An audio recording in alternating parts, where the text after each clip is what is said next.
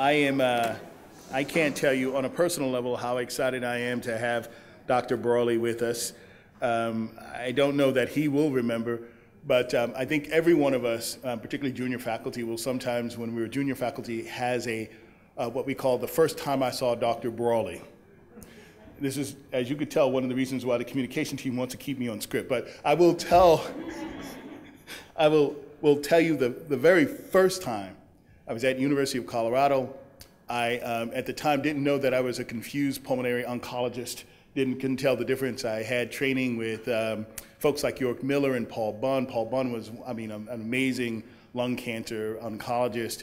York Miller and others sort of wrote the book on pulmonary people. And so I was very confused one day when Andrew Kraft sort of said, I know you're a pulmonologist, but really we understand you're really a hidden oncologist under there. And so I was like, really getting my career sort of started and went pathways and really interested in how my science could impact people.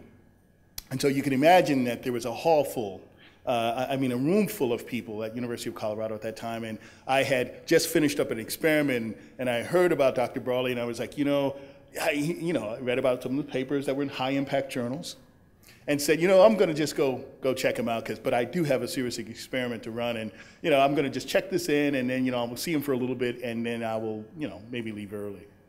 I didn't leave early.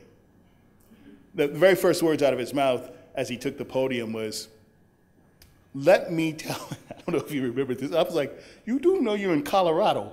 When he said these words, he goes, let me be clear that as we talk about science and you talk about race, let's really understand what we're talking about.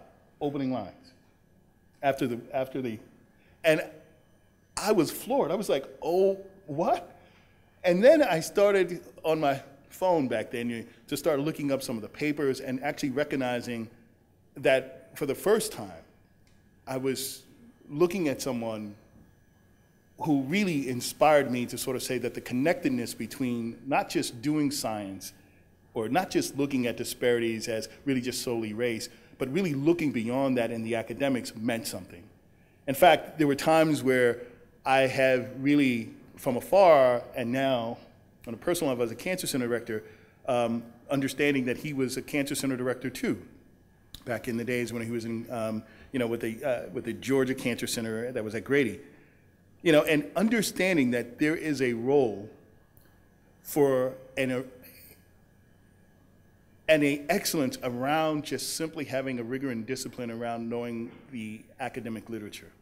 And I think that anyone who knows Dr. Brawley would know that his understanding of the academic literature is outstanding. In fact, I've had papers that I thought I read until I met Dr. Brawley, and I was like, I guess I didn't read that paper, not really.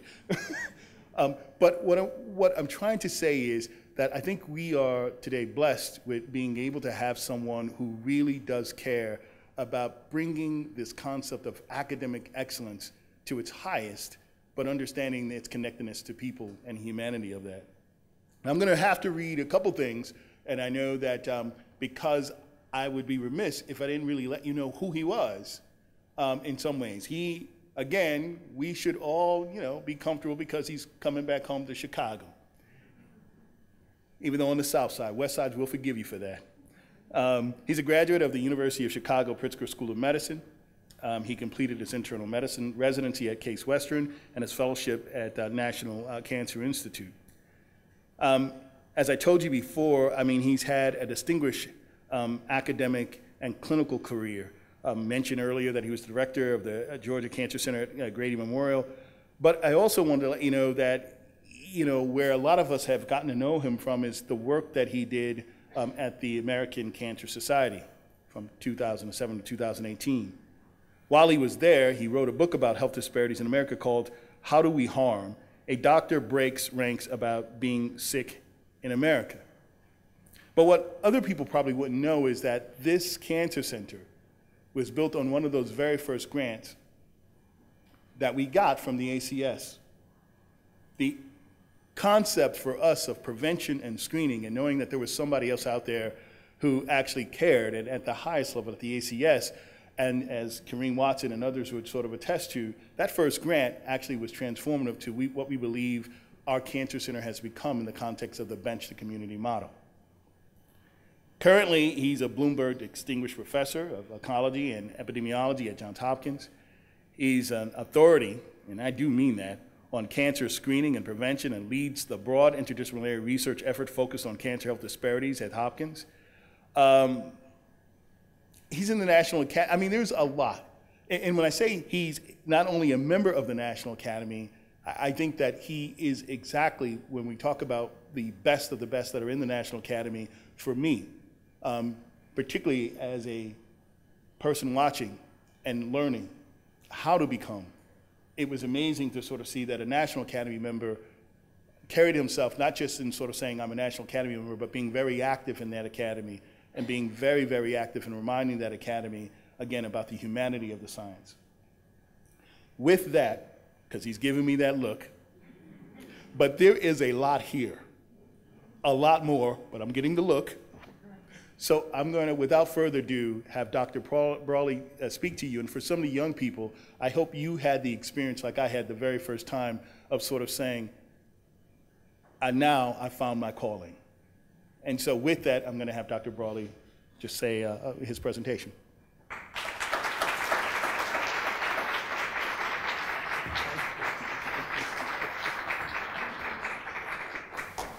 Thank you. It's a true privilege to be here. The last time I came to the University of Illinois, it was 1982. It was to take Medical Boards Part 1 as a second-year medical student. And Dr. Wen, let me tell you, what you have built here in a short amount of time is just incredible. And I love that bench to community. You know, I used to work in a world of bench to bedside, and I was telling him earlier, I know he stayed up all night once coming up with that bench to community thing, but it actually works. All right. So I'm going to talk to you over the next 45 minutes or so, and we're going to get moving at a sort of fast pace, and we're going to talk about cancer control in the 21st century and look at a little bit about this whole thing about health disparities. These are my disclosures. I work for Johns Hopkins, and I do some stuff for the federal government, and I also have a gig with CNN. They put me on TV every once with Sanjay Gupta because it makes him look prettier, the contrast. And as noted, I did write a book a few years ago that got on a couple of people's bestsellers lists. I just disclosed that. Now, this is the first known written mention of cancer. It's found in 1862. It goes back to 1600 BC.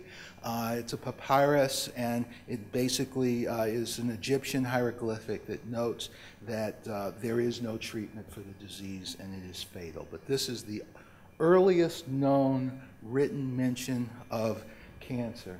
And I think Dr. Wen was actually a co-author of this paper.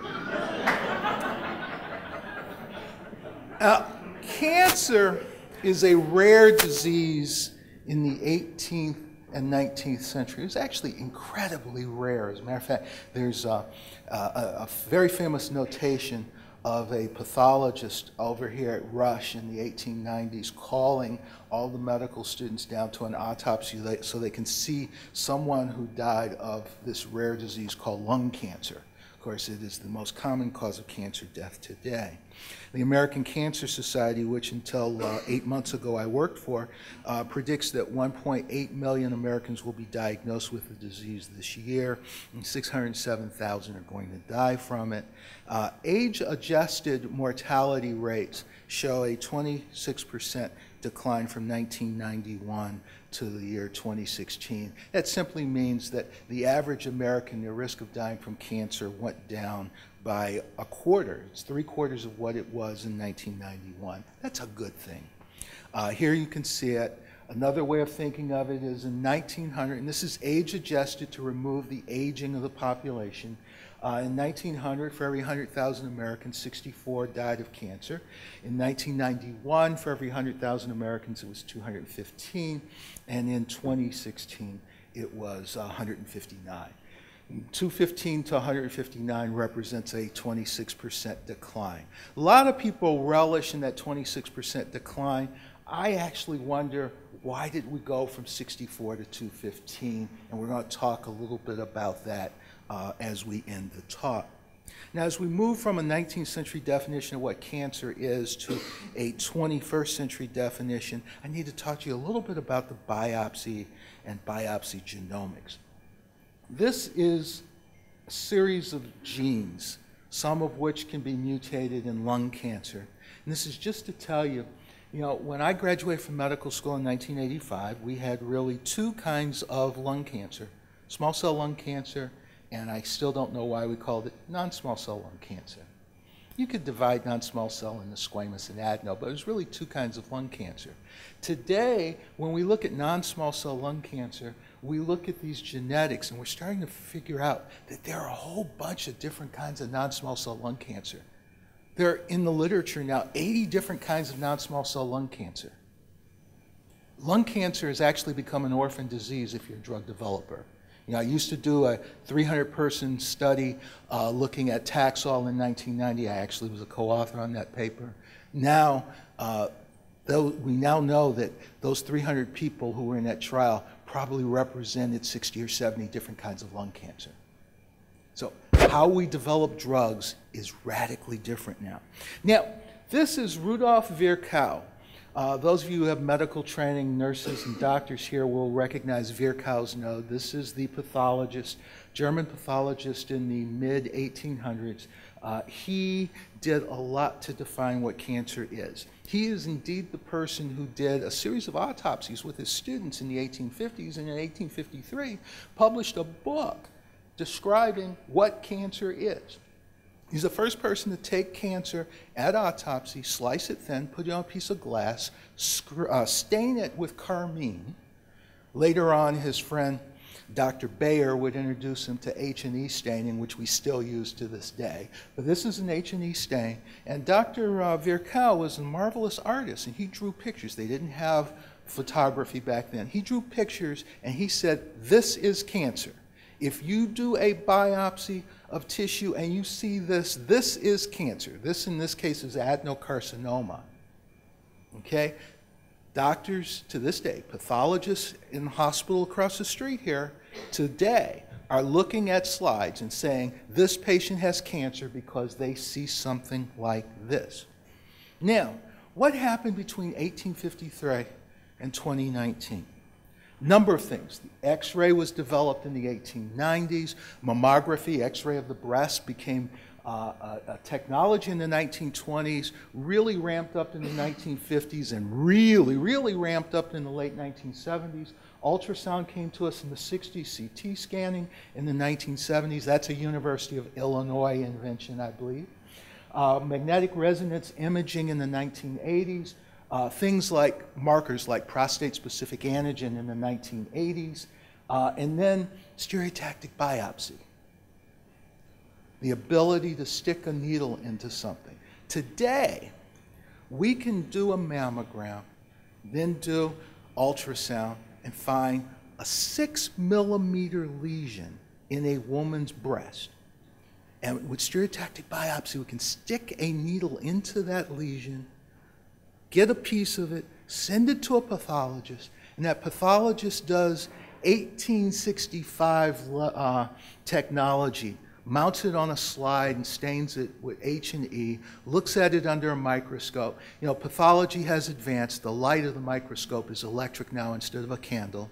And the pathologist is going to look at that slide, look at that biopsy, and say, this is cancer. This patient has cancer. Now, the difference is the patient in 2019 has a 6-millimeter cancer in her breast. The patient who was autopsied in 1853 had widely metastatic cancer and died. Indeed, Virchow is the first person to actually note that cancer metastasizes and spreads and kills. Okay? Now, think about it. 6-millimeter thing that looks like this versus somebody who is dead. The assumption is this always grows, spreads, and metastasizes. And we have realized that that is wrong. We're starting to realize, as we look at these genes and other things, that certain cancers do not grow, spread, and metastasize. This has led us to the field of overdiagnosis, the fact that we actually cure some cancers that don't need to be cured. And we're working with genes like this to try to figure out the cancers that need to be cured. We want to be able to say, Mrs. Jones, you have a cancer and it's the kind that kills and you need to be treated. Mrs. Johnson, you have a cancer, it's the kind that's not going to spread and kill, and it's the kind that needs to be watched to make sure that we're correct. We want to save people from being cured of a cancer they don't need to be cured of. That's the new 21st century definition of cancer. Now, as we as epidemiologists, I'm trained as both a medical oncologist and a screening epidemiologist, as we look at the population of people who are diagnosed with cancer, we're starting to realize that 10 to 20% of people who have CT scanning of their lung and end up with a diagnosis of lung cancer, 10 to 20% have those overdiagnosis cancers that don't need to be cured because they're just going to sit there forever being very small. It may be up to 50% of breast cancers. Most of us think it's about 20% of breast cancers. It's 80% of ductal carcinoma in situ of the breast.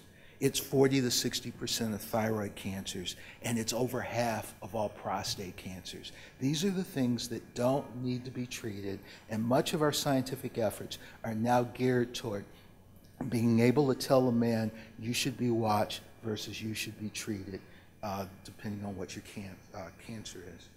Now, treatment has harms. Diagnostics have harms. There's an emotional toll to being diagnosed with cancer.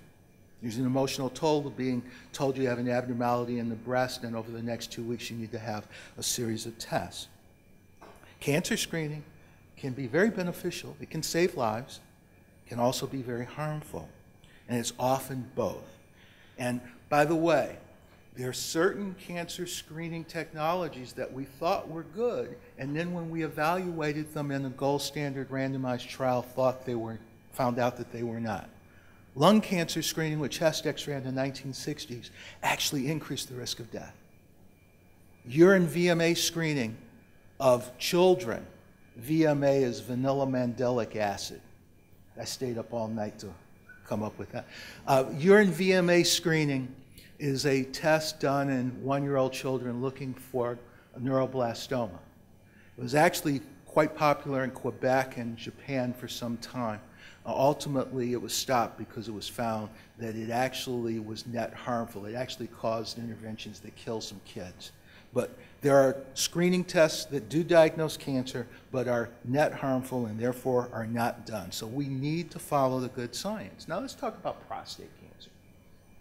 There are positive and negative trials, all with a number of biases tainting their results. And it is likely that prostate cancer screening saves some lives. It's very likely. But the harms are actually better proven than the benefits when one looks at all the clinical trials. 11 of 11 trials have demonstrated harms, and there's actually only 2 clinical trials that have actually shown that prostate cancer screening saves lives. Keep in mind, all 11 trials have flaws. The one trial that everybody quotes, the big 180,000 European randomized screening trial of prostate cancer, the ERSPEC trial, can actually be interpreted this way. Everybody knows that that study shows a 20% decrease in relative risk of death. But let me unpeel the onion for you. This is actually data that is currently on the American Society of Clinical Oncology website. This is how they interpret the data, not how Otis Brawley interprets it, although Otis Brawley agrees with them.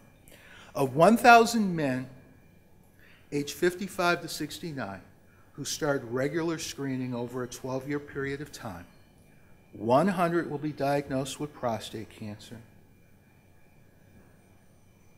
10 years ago, almost all 100 would be treated. Today, it's less. 4 of that 100, or 4 of that 1,000, will die of prostate cancer over that 12-year period of time. 1,000 men treated, 1,000 men screened, 100 men diagnosed, 4 die. Of 1,000 men who choose not to be screened, 60 will be diagnosed with prostate cancer, and 5 will die. 100 versus 60, 5 versus 4. You see, the 5 per 1,000 dying going to 4 per 1,000, that's your 20% relative risk of death. But at what cost? 60 being diagnosed versus 100 being diagnosed. Now, every one of those 96 men who are diagnosed with prostate cancer think that they're the 1 in 1,000 people who benefited from prostate cancer screening and treatment. Looking at the data today, recommending against routine screening for prostate cancer are these organizations. The U.S. Preventive Services Task Force gets a lot of criticism in the press because they recommend against routine prostate cancer screening. Most people don't realize all these other organizations agree with them. Recommending for informed decision making. Not that people should get screened, but they should know the benefits and the risks and then make a decision, are these organizations, including the American Cancer Society that I used to work for. The American Urological Association, the docs who actually treat prostate cancer, I think give a very insightful statement on their website. Given the uncertainty that PSA screening results in more benefit than harm, a thoughtful and broad approach is necessary or critical. And then they call for informed decision making about the fact that people may be overdetected and overtreated. The urologists do what I think is a wonderful thing for professionals who make money off of this to do. They say people should be informed. And they admit there's possibility of benefit and a possibility of harm. Now, quality of treatment is incredibly important in outcome. Surgery, radiation, people who do observation. It's important to know that you can overwhelm a healthcare system with people who have prostate cancer and actually start decreasing the quality of other procedures, other treatments done in that system. We have to keep that in mind. Lung cancer. It's estimated that there's a lung cancer screening study. Looked at spiral CT, looked at 54,000 people who got screened, 54,000 people randomized, 27,000 getting screened, 27,000 getting a sham screen, done every year for a while. That study showed that of the people who got the screen, 348 died from lung cancer. Of the people who didn't get screened, it was 435 who died. 435 minus 348, that means screening prevented 87 deaths. People talk about the 20% decline in relative risk of death associated with lung cancer screening. Rarely do they mention Table 4 in that New England Journal of Medicine paper. And that was about the 16 people in the screening arm who died as a result of positive screens calling for bronchoscopies or biopsies of their lung. Yes, there's a 20% decrease in relative risk of death from lung cancer, but that translates into 87 people did not die and 16 people did die. For every 5.4 lives saved, 2 people ended up in an intensive care unit because of an invasive procedure, and 1 life was lost prematurely. By the way, of the 16 people who died as a result of lung cancer screening, 6 of the 16 did not have lung cancer on autopsy. The NLST, the National Lung Screening Trial, this study I'm talking about, done in 30 of the finest hospitals in the United States, done in 54,000 people in 30 of the finest hospitals of the United States. And here you have the rate of complications. Literally 8.5 to 10% of people who ended up getting a procedure had a complication. That's part of what needs to be in terms of informed consent or informed decision making when we talk about lung cancer screening. Now, I mentioned it was 30 of the finest hospitals in the United States that did this study. This brings us to the epidemiologic concept of efficacy versus effectiveness.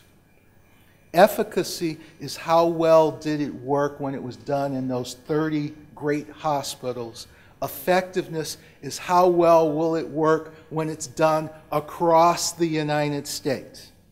And since I'm in Illinois, I am passing up the opportunity to say, how is it going to go down in Peoria?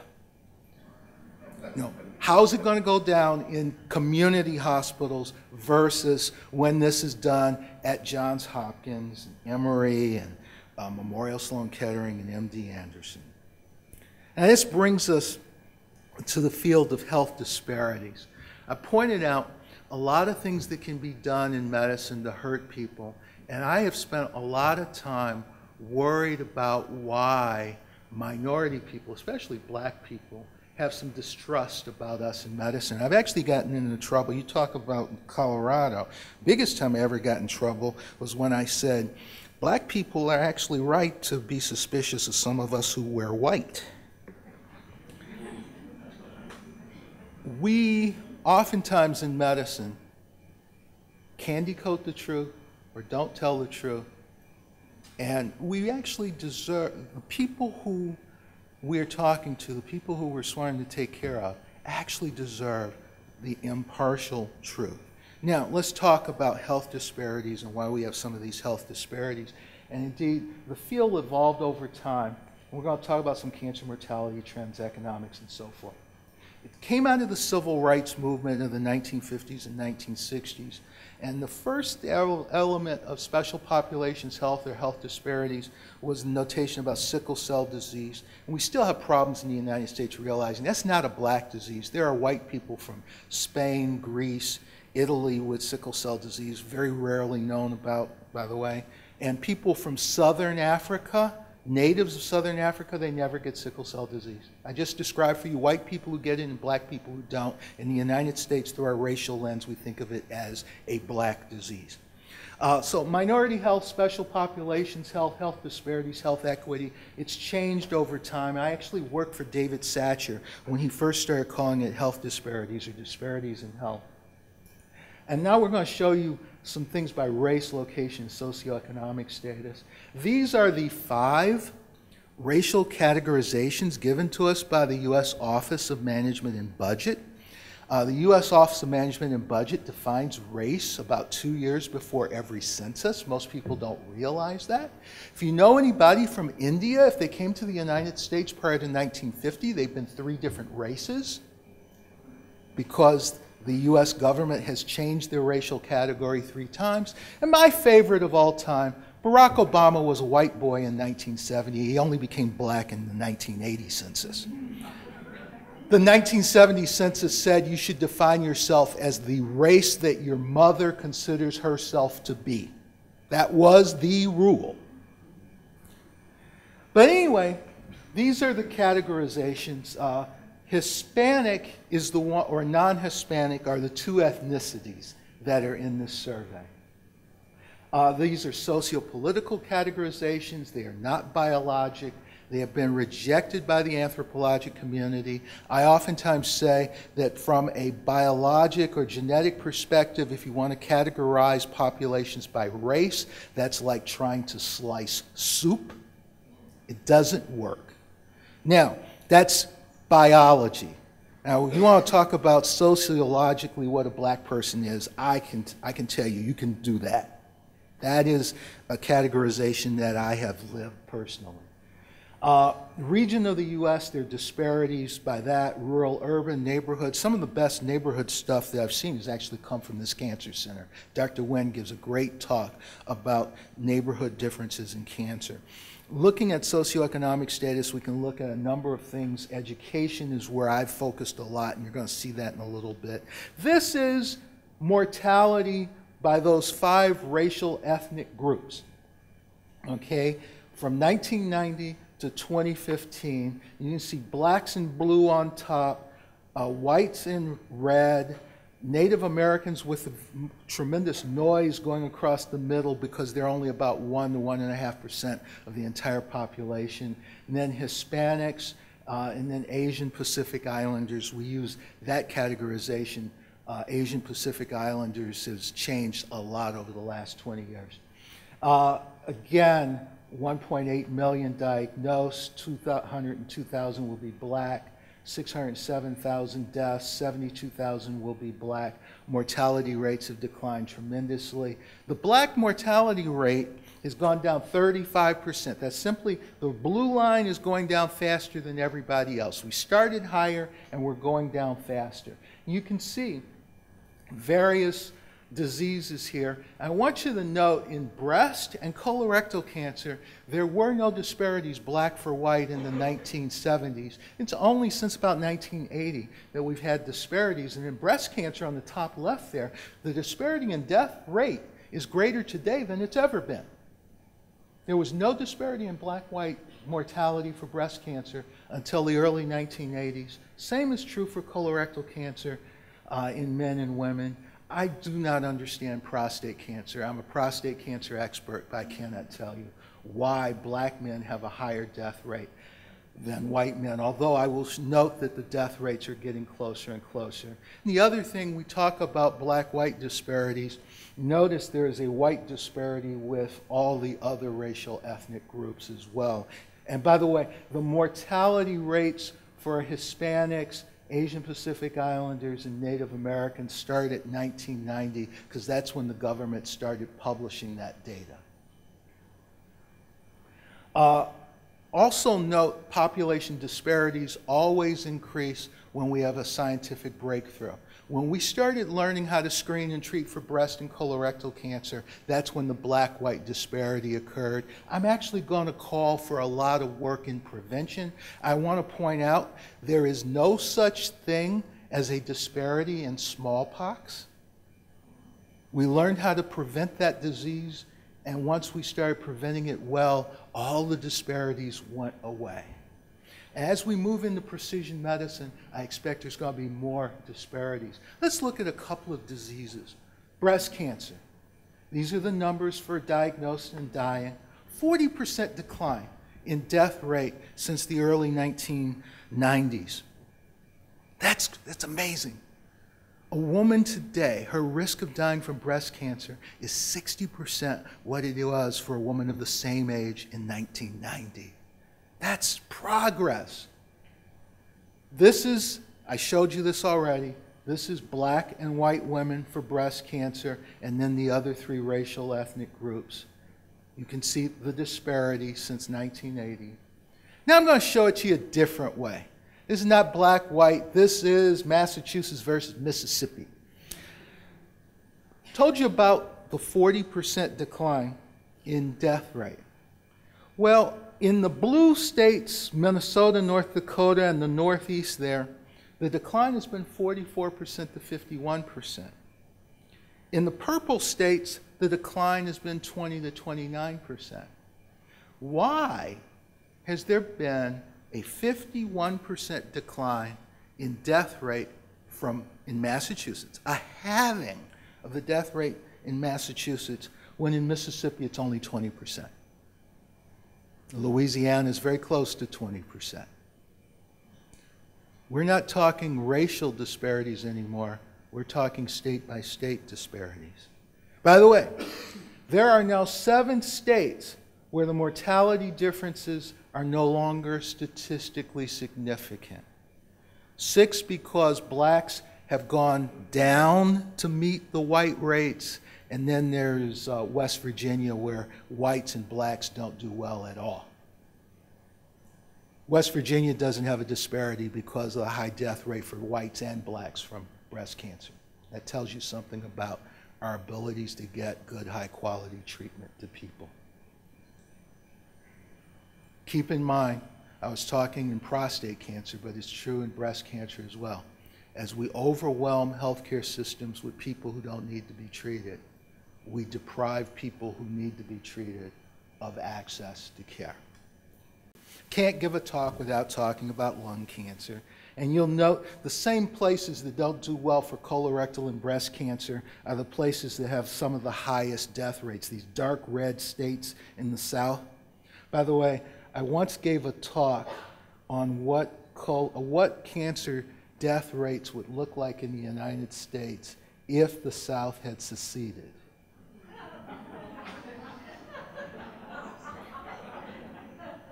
One of the things that we need to think about is how can we provide adequate, high-quality care to include preventative services to populations that so often don't receive them. And when I talk about high-quality care, I also mean prevention. This is Graham Coldit's list of the causes of cancer. He notes that about 60% of cancers can be prevented. Remember I showed you 1900 versus 1991? That 91 years, we started putting a lot of things into the population, some of which are on this, and some of them are a little bit more subtle. The car actually meant a lot less exercise for us. Actually, I do some international health. If you go to East Africa, the importation of Japanese cars into Ethiopia, Tanzania, Kenya over the last 20 years is decreasing the exercise there, and the advent of KFC is increasing the amount of calories there, and they're starting to develop some of the same problems we have in the United States. But anyway, a third of all cancers are due to smoking. Overweight and obesity, 20%. Diet and exercise, an additional 5% each. Occupation, 5%. By the way, 2% due to UV and ionizing radiation. That's primarily medical radiation, CT scanners, bone scans, that sort of stuff. Yeah, President's Cancer Panel did a whole big thing on how 1.5% to 2% of all of our cancers in the United States are now caused by hospital treatment or medical treatment. Tobacco is still a huge issue, and we need to focus on that. Infection, hepatitis, head and neck cancers. It's interesting, 90% of girls age 15 in Rwanda have had an HPV vaccination, and we're at 30 to 40% in the United States. In certain states, and you can guess where they are, it's even less than that. We now have drugs that can prevent liver cancer by treating hepatitis C, and many of our Medicaid programs will refuse to pay for them. They refuse to pay $30,000 to prevent to treat and cure. I rarely get to use that four-letter word. Treat and cure hepatitis C at $30,000 to $40,000, but they'll pay for the patient to be treated palliatively for liver cancer. Prevention is something we need to focus on.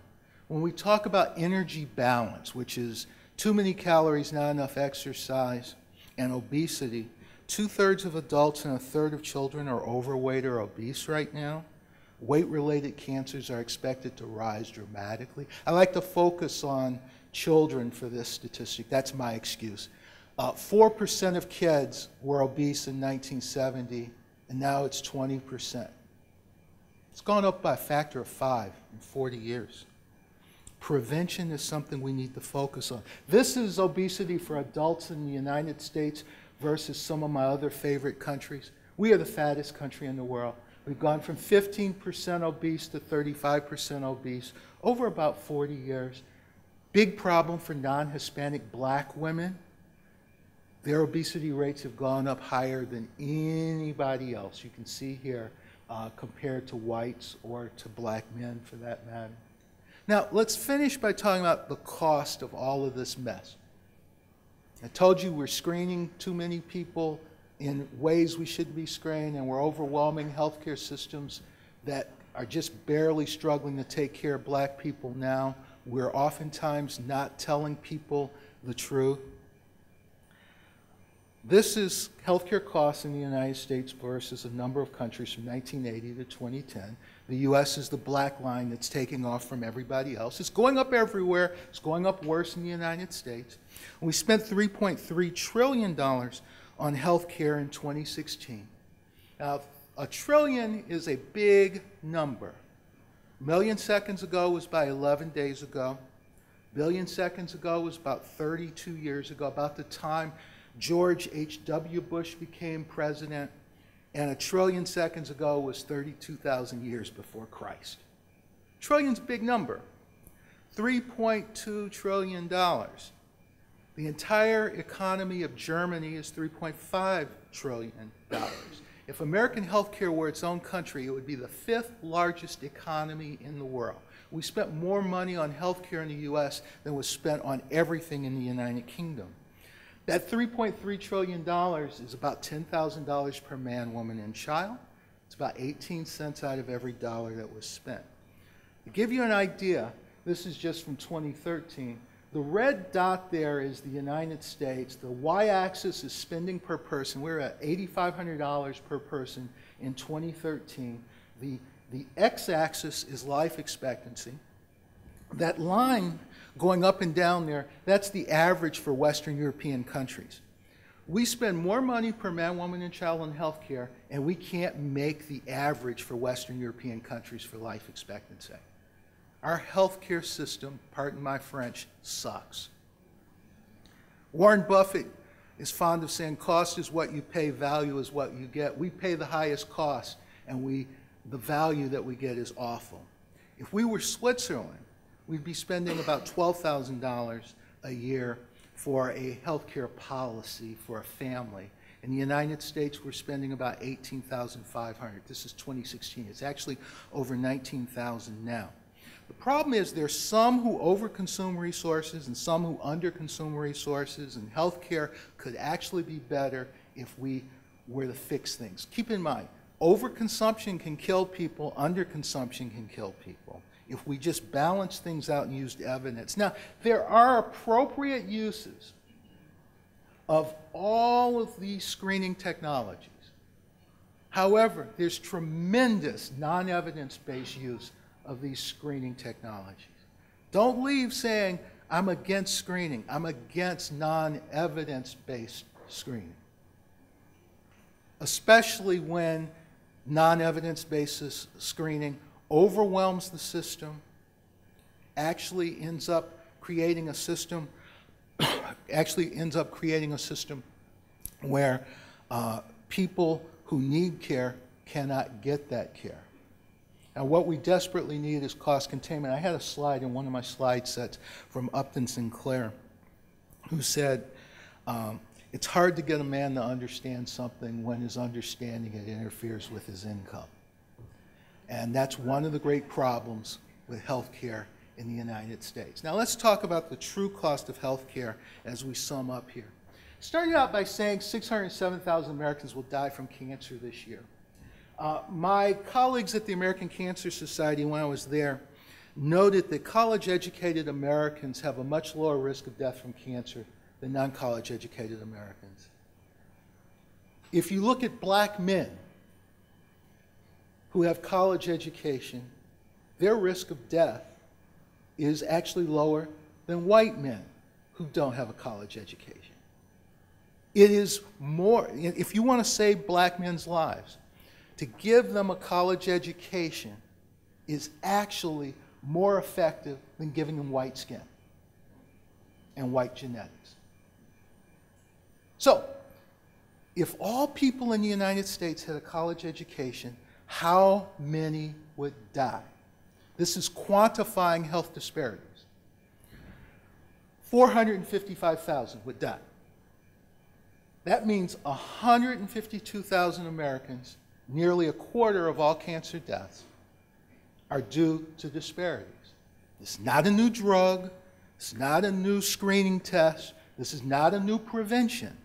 This is what happens if all Americans get what we say all Americans should get. It's actually not even that, because 4 to 5% of college-educated people smoke cigarettes. 1 in 4 cancer deaths would go away if we simply got everybody everything that we all agree people should be getting. Again, not a new drug, not a new screening test, not a new preventative. Now, the other thing that most people don't realize, and we were having a conversation earlier and we were talking about social determinants of health which have become political determinants of health. You know, when you look at what states have expanded Medicaid as part of the Affordable Care Act, actually I could use one of those slides earlier where all the dark purple is in the South to just show you the states that have not expanded the Affordable Care Act. That's a political statement, I apologize. The majority of those preventable deaths, the majority of the 155 people who are disparate, they're white. You know, health disparities, when I started working for David Satcher in the 1970s or 1990s, was all about black versus white. But the majority of people who get less than optimal care, the majority of people who have the worst outcomes in the United States are white. So health disparities and health equity have really become not a racial thing, but I just hope we can all get to the point that we all realize that every American needs certain things. And certain groups of people need a little bit more to get to the same place. And that's what we're trying to say here, the difference between equality and equity. This is the Johns Hopkins original hospital. It's now used for administration, but doctors round in the morning because this hospital, the rooms were originally under the dome, and every morning doctors used to walk around under the dome, and that's where the word rounds comes from. And I knew you would appreciate that. And, but anyway, it's wonderful to be here, and I thank you for your time.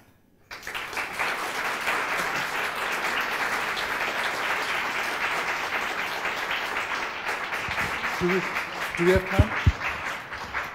So we have time for a couple questions, and I know there are some that I've seen people sitting on their hands. So questions, we definitely have a couple minutes. So, Kathy. Yeah. Thank you so much. That was a wonderful presentation. You know, we had an opportunity to talk, and you know that I follow your work and have great admiration. Of course, we kind of started talking about this a little bit last night, but I wanted you to sort of comment, given that we are, at least a number of us, you know, health disparities researchers. You mentioned the whole concept of overscreening. Yeah. Right? You know, this is what we preach every day around screening. And so last night we started talking about this. You mentioned the National Lung Cancer Screening Trial and how there are these adverse events. But we also know that the National Lung Cancer Screening Trial had dismal participation for African Americans. And so I guess last night I started to say, my concern with the whole concept of overscreening is that in essence, in the absolute, I agree.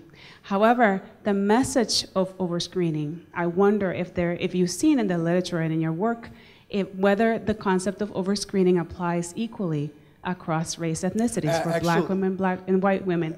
And to what extent might that message be an issue compounded by the medical mistrust? If we start talking about we are overscreening, now medical mistrust, do we now are deterring people of color from getting the screens that they need? Well, I don't want to discourage or encourage people when it comes to lung cancer screening. I want to respect their right to know that this is something that can kill you. This is something that can help you. If you are in a healthcare situation where you have good health care, keep in mind the VA has published some wonderful papers on how hard it is to do good lung cancer screening.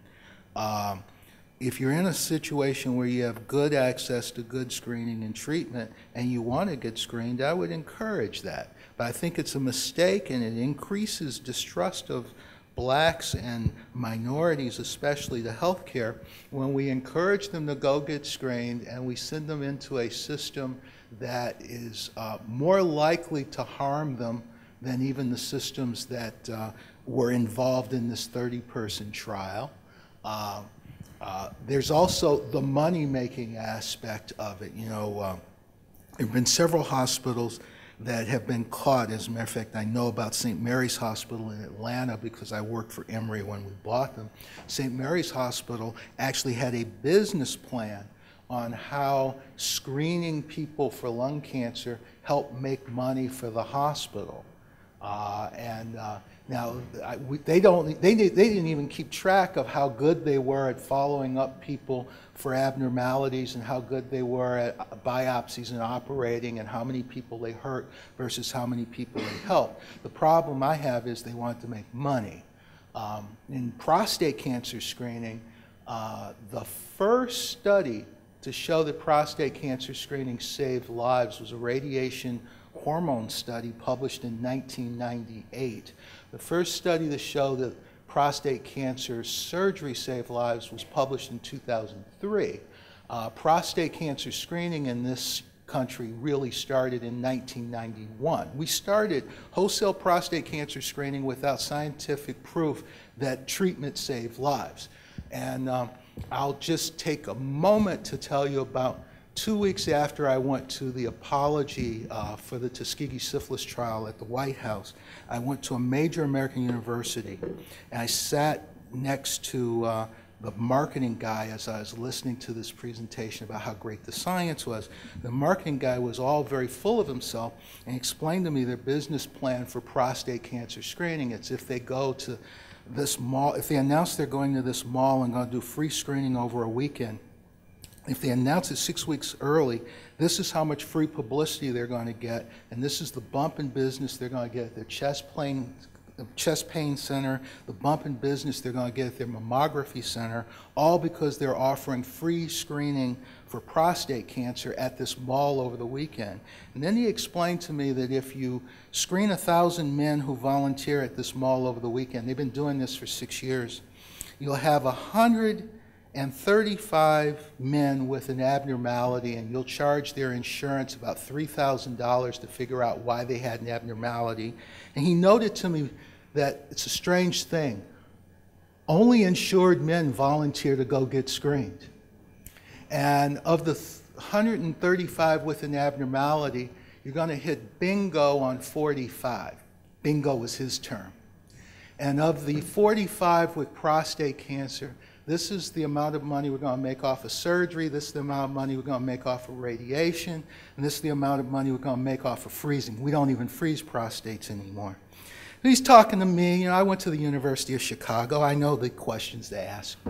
I ask, how many lives are you going to save? He looked at me in my eyes, put his hand on my shoulder, and said, Doc, don't you know, there's never been a study to show this stuff saves lives. This is all about making money. Okay, that's screening in the United States healthcare system. And that's why I have become a spokesperson for telling people what you know, what you don't know, and what you believe. And I think those of us who push people into screening are making a mistake and justifying their not being trusting of us. So, Gail Prince, thank you, Otis. You know, I just need to say that here at our hospital, in our catchment area where we are servicing, I know in the urology department that I'm a member of that about 70% of the patients are African American. So the doctors have come up with an algorithm that includes risk factors, and of course being African American is one of the known risk factors for prostate cancer. So we look at screening well, I wouldn't You say also screening, do very good informed decision making. Yes. I've actually encouraged Peter Grand to publish what you're doing because I think it's a great example of what ought to be done. That's in exactly what screening. I was going to mention, what Peter and Mike Aburn have come up with. And it's informed consent, it's informed decision-making, excuse me, it's not broad screening, but it does take the racial mixture into account, which is very important for screening at a certain, or getting PSA tested at a certain age. At our hospital, we have a much higher incidence of prostate cancer at a lower age and at advanced stage upon diagnosis. That's also going to say that this is one of the reasons why I think that we at UIC have been really pushing the concept. It's where you live matters. The DNA really maybe in some cases more than your DNA because the microbiome, all these other things. And so again, as we're pushing the envelope, we're pushing the envelope, saying not only raising ethnicity, but where do you live? Exactly. To that. Hi. I'm Rosemary Rogers, and I'm with the Patient Brigade. And one of the questions I have, you talk about getting screened and not over-treating, but what do you do for women who've received abnormal mammograms? And you say, sit back and wait.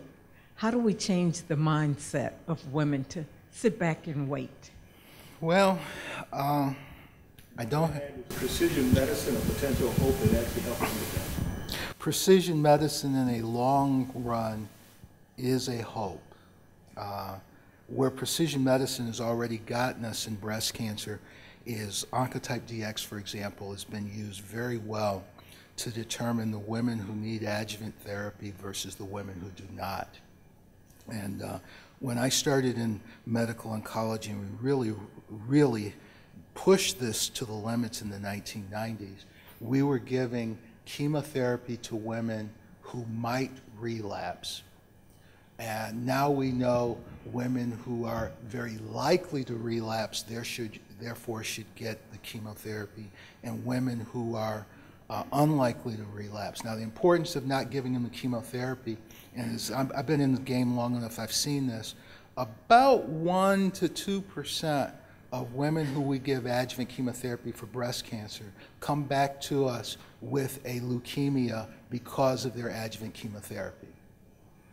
Yeah, there's actually a couple of, there's one very famous example of that who's on morning television nowadays. She got leukemia because she got adjuvant chemotherapy. Now imagine if I was able to say, you don't need that chemotherapy, so we're going to hold that back from you. Now, there are women who are going to have abnormal mammograms and be told to watch and let's repeat it again. The other thing that I see, by the way, is women who have abnormal mammograms, and every time they get a mammogram, they get a biopsy. And I know of women who drop out of mammography because every time they go, they have to get a painful biopsy. So we need to do all of those things better. One of my problems is there's this pro-mammography screening group out there who keeps saying everybody ought to get a mammogram, but I don't see them saying we need to improve the mammography technology. How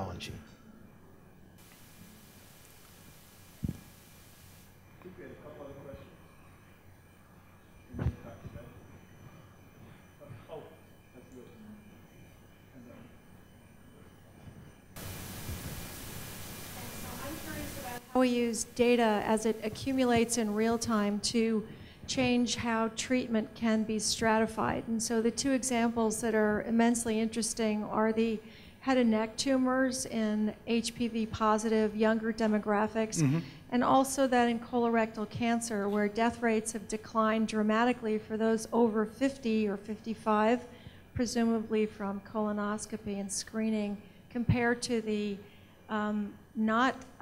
probably rising death rates in those diagnosed below 50. Yeah, first one, first let me talk about the last thing. Colorectal cancer death rates have been going down since 1980. That actually started before the colonoscopy boom. Colonoscopy has probably added to that. I'm actually a big fan of FIT testing, and I noted in an earlier talk with some folks here that the science that tells us that colonoscopy saves lives, and it does, is based on the science that tells us that stool blood testing saves lives. And there's been no prospective randomized trial of colonoscopy. It's the group who did colonoscopy and get paid $1,000 to do every colonoscopy, looking at the stool blood testing data and saying 44% of people who got stool blood testing every year ended up getting a colonoscopy within 10 years. And so 44% is practically half. If you're going to do half of them, you might as well do all of them, especially since we get paid $1,000 for doing it. I mention it that way because there are some black, poor, inner city neighborhoods that I know of that could benefit from stool blood testing at $30 a year, but cannot afford to do colonoscopy screening on everybody that needs colonoscopy screening. So I'm a fan of both. Now, what was your first question? So I was really asking about how quickly you can use changing demographics and epidemiological data to change how we look at the delivery of health care in cancer, really is the broad question. It takes a long time. Unfortunately, you can't pivot it on a dime. It's like an aircraft carrier. You're not going to be able to change dramatically. I really, and I hope I got this through in the talk, I think we spend too much time on screening and treatment and not enough time on prevention. And I think prevention of cancer in the long run, 20, 30-year run, is actually going to be far more effective at preventing deaths and decreasing disparities than is treatment and screening. Although I'm still a fan of screening and treatment, I think that in this country we have overemphasized it. I spend a lot of time in Europe, where, by the way, death rates and survival rates and all these numbers are a lot better than in the United States. And I would note that if you have a doctor who is seeing a 60-year-old man with newly diagnosed moderate hypertension, and he has a medical student with him, and that they're in France, that doctor may very well prescribe lisinopril 20 milligrams a day and say, come back in 3 weeks and let's check your blood pressure to see how it's doing. If you're in Chicago and you have a physician who has a medical student along with him and they see a 60-year-old man with moderate hypertension, they're likely to prescribe the same lisinopril 20 milligrams a day.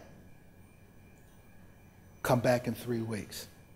If you ask the French or the German medical student, why was lisinopril prescribed? They will explain to you that the lisinopril was prescribed to lower the patient's risk of stroke, cardiovascular disease, and kidney disease. The lisinopril was prescribed to prevent disease. If you ask the American medical student why was lisinopril prescribed, they're going to look at you like you're a fool and say, why, it was to treat his high blood pressure. And there you have the exact same intervention, but European doctors are in a mindset of preventing disease, whereas American doctors are in a mindset of making the diagnosis, treating, and billing. Because I can't bill unless I have a diagnosis in this country. All right. Even when we have someone who has hypercholesterolemia and gets a statin in the United States, we are treating their high cholesterol. We're not lowering their risk of having cardiac disease. We in the United States need to get into this mindset of preventing disease more. Dr. Beck? Follow up on the prevention. School public health, primary prevention. And could you give us some ideas on preventing cancer with the perspective of tobacco, alcohol, and healthy foods? Alcohol I had not mentioned. Alcohol is the new tobacco, by the way. Alcohol clearly causes a number of cancers, and we're starting to realize that. I think in the next 10 years we're going to see organizations like the American Cancer Society make a decision as to whether they're going to take money from alcohol manufacturers the same way they refuse to take money from tobacco manufacturers. I think actually I've heard some great stuff coming from the School of Public Health here today and interventions to try to change diet. And I'm convinced it's got to happen in young kids. I mean, we need to affect 6- and 7-year-olds, maybe even younger than that, and try to grow a generation of lean people. I'd give up on people in their 50s like me who are overweight and focus on the young kid. That's my excuse. But, and there are some interventions out there. You also have to worry about, our way of life has changed so dramatically. You and I are probably the only people in the room who can remember that in the 1950s, everybody walked to the grocery store every 3 days or so, bought fresh fruits and vegetables, walked them home, and put them in this thing called an ice box. And every family wanted to have a car. By the 1970s, every family had a car. Today, every family has 2 cars. And those of us who've moved out into the suburbs where there are no sidewalks to walk, we drive to the grocery store on Saturday morning, and we don't fill our trunks anymore up because we have SUVs. We fill our SUVs up with all of these frozen, prefabricated, processed foods. And we bring those foods back and we put them in these beautiful refrigerator freezers.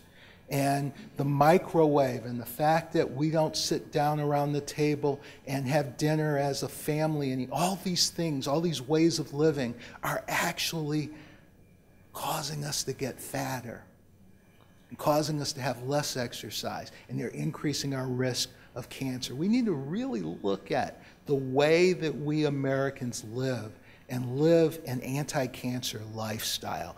You know, to just focus on, 5 to 9 servings of fruits and vegetables per day, that's not enough.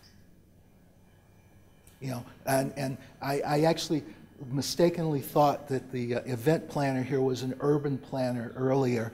I wish there were some urban planners here because they can give us sidewalks and give us ways of actually putting exercise back into our life. Actually, there's several wonderful CDC grants right now looking at how do we put into our lifestyle an anti-cancer lifestyle. By the way, I've been focusing on anti-cancer, but if we can do this energy balance thing and the smoking thing is the root of a number of chronic diseases. Keep in mind, more people die from cardiac disease due to smoking than from cancer.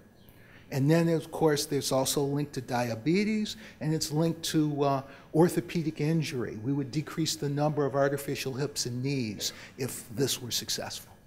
We have time for the last 2 questions. I'm gonna be greedy and take 2.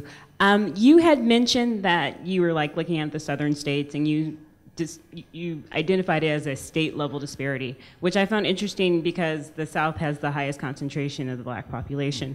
So I was wondering why, one, you saw that as a state disparity instead of an institutional racism or implicit bias, socio-political thing. So if you could answer that. And then 2, a lot of people sort of flipped on this informed consent, informed decision-making. Like for vaccinations, we give out an information sheet. Do you think that's something that should be given to people who are going through cancer screening? In certain cancer screenings in certain areas of the country, that sheet already exists. Jerry Chodak, when he was active here in Chicago, wrote up a sheet on prostate cancer screening, which is still quite useful.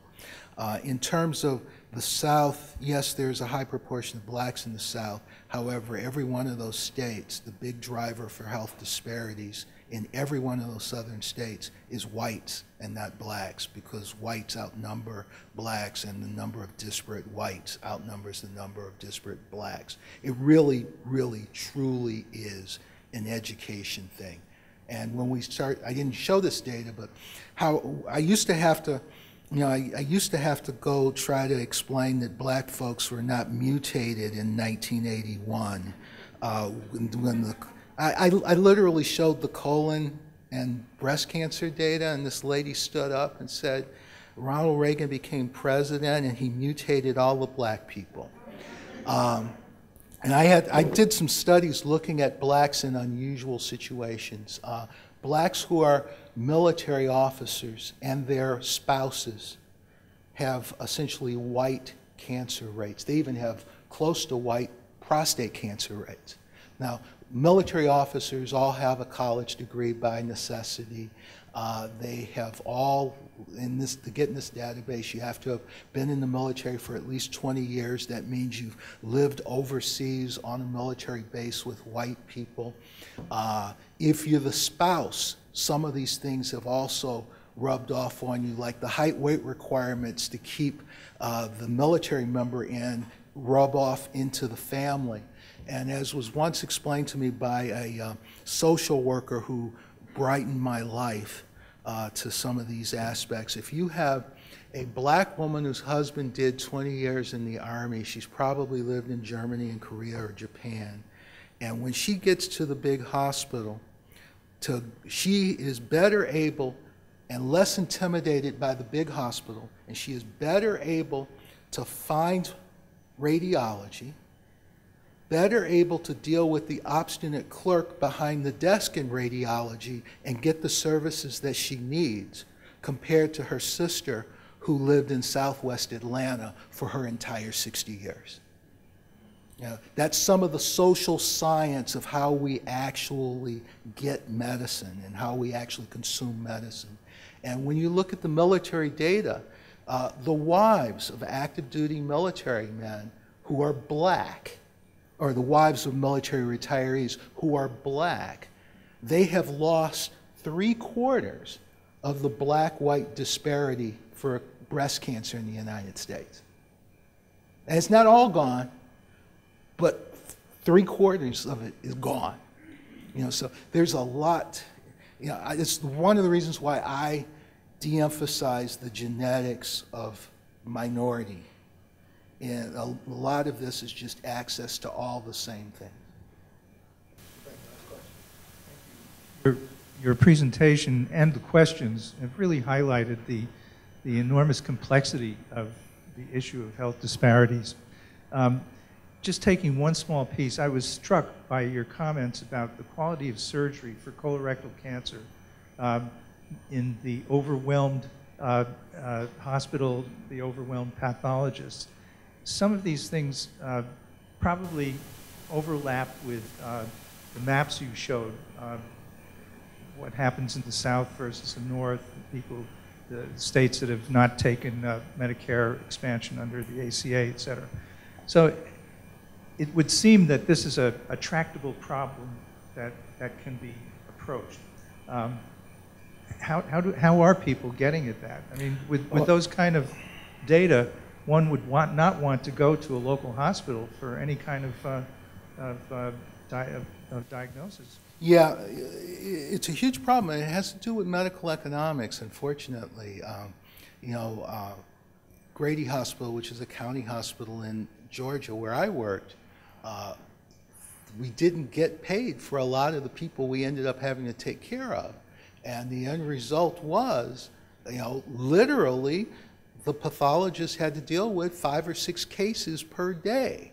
And the pathology techs were always there at Grady. Now that pathologist who dealt with 5 or 6 cases per day at Grady, the next month rotated to Emory University Hospital where they might have 1 case per day. And so it's actually, the interesting thing is it's not that the pathologists are always at these bad hospitals. In some instances, the pathologists rotate around. And you know, the question becomes, how do you take the pressures off of these pressure cooker hospitals, these hospitals that are just incredibly overwhelmed and not very well reimbursed? Now, there's another little curveball I just threw to you there. I happen to be a believer that the hospitals in Atlanta that take private insurance, the nice private hospitals, they like having the safety net hospital there because that means they don't have to take care of those people who either can't pay or have Medicaid, which pays less than Blue Cross Blue Shield. So having that safety net hospital there actually improves the quality of care in the private hospital while, you know, we have this medical apartheid where, you know, and I say medical apartheid because it ain't coach in first class. When you have coach in first class, coach gets there just behind first class. But in this instance, very frequently, these people don't get there.